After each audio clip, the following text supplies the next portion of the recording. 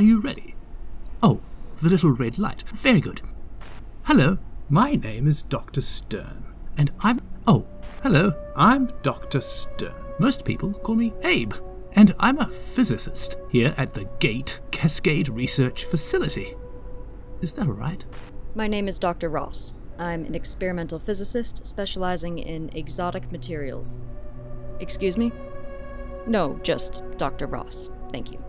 The research we perform here, it's extremely important. And yes, I'd say it's rather unusual, too. Abe said that? That's one way of putting it. Calling our work different is a bit like calling a tidal wave damp. IC-107 is an extremely interesting example. Actually, it was one of the only subjects we've had to get rid of. We think it's a weapon. Certainly, it's been around for a long time. We discovered references to it in sources over 2,000 years old. 107? As far as we can tell, it only does one thing. It gets bigger. Roughly 0.1% every year. That may not sound like much, but it never stops.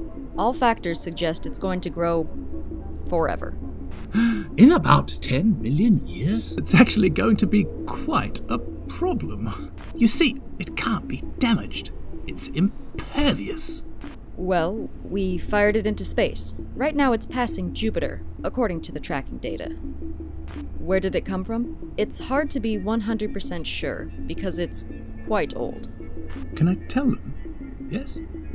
Well, this is just a theory, but imagine you wanted to destroy something. Just eradicate it. Wipe it out. For whatever reason. But you came from a place where time moved faster. Much faster.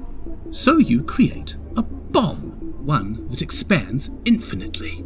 And you drop it on your enemy. But where they are, time moves much slower, and this bomb takes forever to explode. You see? Boom. Did Abe tell you his theory? Don't encourage him, please. We'll be here eons.